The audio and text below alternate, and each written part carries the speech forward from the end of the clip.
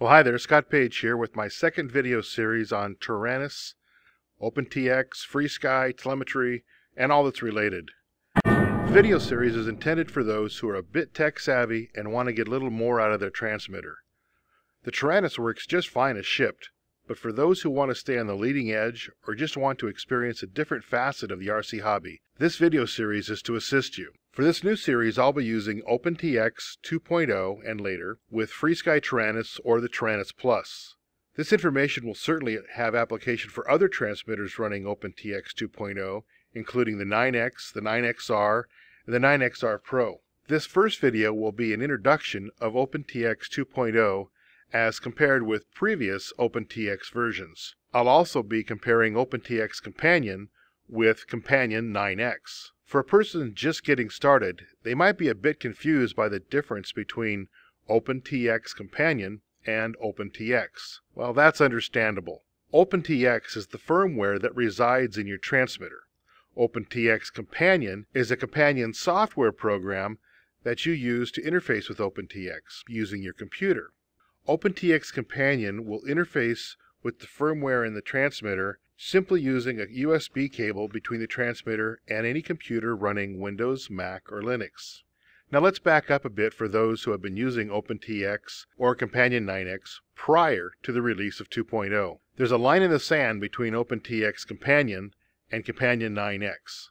This line is drawn after Companion 9X version 1.52 and the next version, which was called OpenTX Companion 2.0.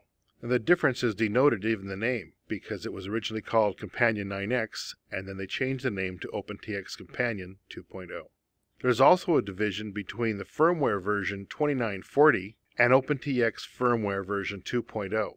Companion 9X is exclusively for versions of OpenTX that are before 2.0. Trying to use Companion 9X with OpenTX 2.0 will lead to confusion and frustration. Since I'm moving to the next level, I'll close Companion 9X and move forward to OpenTX Companion. OpenTX Companion is only for 2.0 and beyond, and it's recommended that you keep your Companion version in sync with the firmware you have on your transmitter. I'm currently using version 2.0.12, which is fairly stable. You can check to see what your version is by going to the Help menu and pulling down to About, and it'll show the version number right here.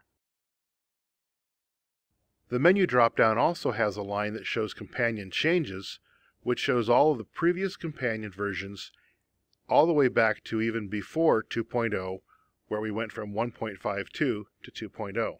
You can also see the changes that have taken place in OpenTX in the Help menu if you choose Firmware Changes. And you can scroll back over time. But you can't tell what version your transmitter has without actually looking at the transmitter. So I'll show you using the simulator how to check out what version you have in your transmitter. A long press on the menu key takes you into the radio setup screen, and then page forward about 3 times and you'll be to the version screen, and it'll show you your version number. If it doesn't begin with 2.0, then it's going to be something prior to that. It could be a FreeSky version or one of the other builds prior to 2.0. So now let's look at OpenTX Companion 2.0 and compare to Companion 9X. I like the new look, it's a lot more clean. But if you like the look of 9X, you can still get that look by going to the Settings menu and choosing the classical icon theme. The default is also available there, as well as a monochrome blue, or a monochrome white. Additionally, you can set the icon size.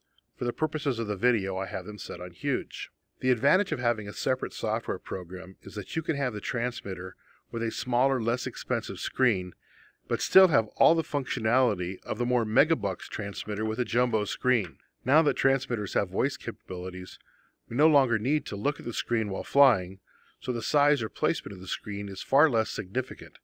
And this makes a lot of sense to have an economy screen on the transmitter and then utilize the computer, which most everybody has, to do all of your more complex programming. Once a Tyrannus is upgraded to OpenTX 2.0, the method of interfacing the Tyrannus to the computer has changed as well. Before 2.0, it mattered whether the transmitter was on or off when you were making the connection. Now, for all intents and purposes, this distinction is no longer relevant unless you're trying to solve a problem. Now if you try to connect and if you don't get connection, you're going to get a screen that looks like this, prompting you for the correct connection method. Now you simply press the trim switches to the center while powering up, and this launches you into what's called the bootloader. Now, to work in Companion, simply connect a USB.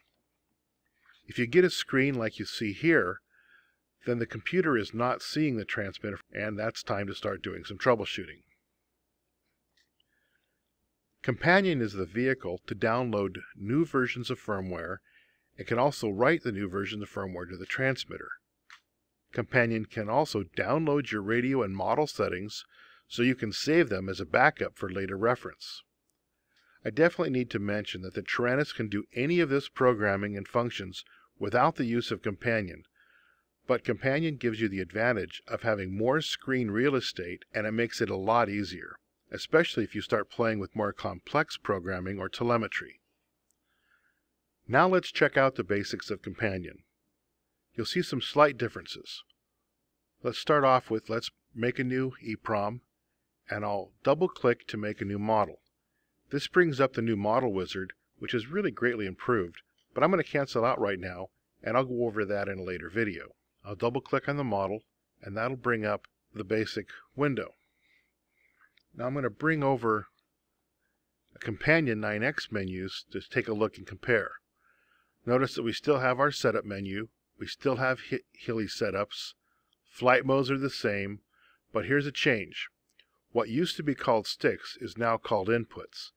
And inputs has a lot of new features which I'll go over in a later video, and it has a lot more power. And then we have mixes, and what used to be called limits is now called servos. Servos basically does your sub trim, and it also does limits, but it also goes a little beyond that, and so they've changed the name. And then you have curves.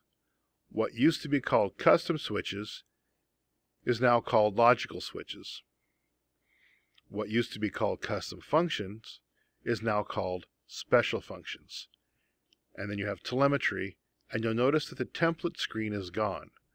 One reason it's gone is that the wizard was the most important part of the template screen, and I'll show you in a later video how you can make your own templates or get some from others that work actually quite a bit better.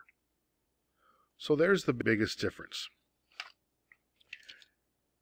Now we can also tab through, using the simulator, the transmitter screen, and you'll see that it corresponds pretty closely with what we just saw.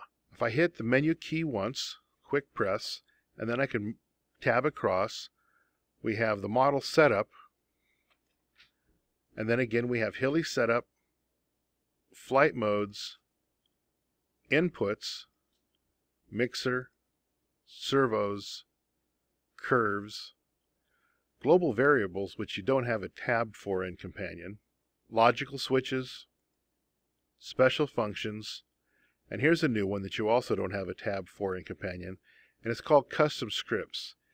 And this is because the new 2.0 comes with the ability to be able to program, and you can program all sorts of amazing programs, and we're just starting to scratch the surface of what can be done there. And then you have your telemetry. Okay, well that accomplishes the goal of this first video, which is just to give a really quick look at 2.0, point out some of the differences, and then I'll go into more detail in subsequent videos. Well, this is Scott Page. Thanks for watching.